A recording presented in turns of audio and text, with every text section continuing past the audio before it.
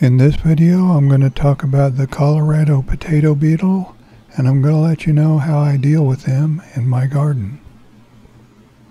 There are 4 stages in a Colorado potato beetle's life cycle.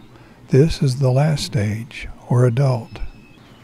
They can do a lot of damage as adults, and it's not just the amount they eat of your potato leaves, but they also lay eggs, which turn into larvae, and then eventually into adult potato beetles. The adults lay masses of orange-colored eggs on the bottom side of the leaves. The eggs look very much like ladybug eggs, but I squish them all just to make sure. Ladybugs and their larvae like to eat potato beetle eggs, so if you see those, leave them alone. Doing away with the potato beetle eggs is a very important part of breaking the life cycle. After they hatch, they are in the larva stage. While the larvae are very small, it's a great time to squish them while you wear gloves, of course.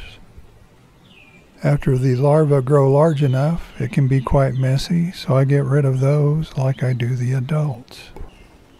I add some dish soap to a bucket. It can be any size of bucket, and then I add water to create suds, and you only need about 2 inches of water. It doesn't have to be deep, and it doesn't have to be a bucket. It can be any container that will hold a couple of inches of water. Make sure you don't leave a bucket with water in it unattended because it's dangerous to children. This is a large larva that is almost ready to pupate. The pupa stage is the 3rd stage. I treat the pupa and adults the same way. I take them off the plant by hand, and then I drop them into the soapy water. If this sounds like too much work and you think you'll just spray them, keep in mind that Colorado potato beetles are resistant to quite a few insecticides.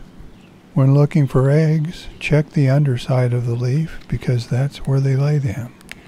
Then if you want, you can squish them or pull the leaf and drop it into the soapy water with the adults and the larvae. If you want to do it this way, then make sure they come in contact with the soap and water for quite a while.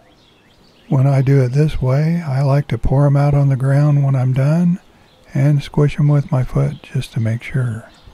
I mentioned that you shouldn't disturb ladybugs or their larvae because they eat potato beetle eggs.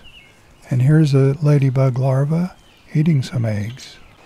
You probably won't see any in the 3rd stage, which is the pupa stage, because they like to drop to the ground to finish that stage.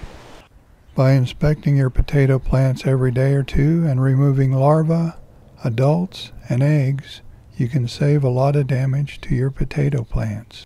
If you found this video to be helpful, don't forget to like, comment, and share.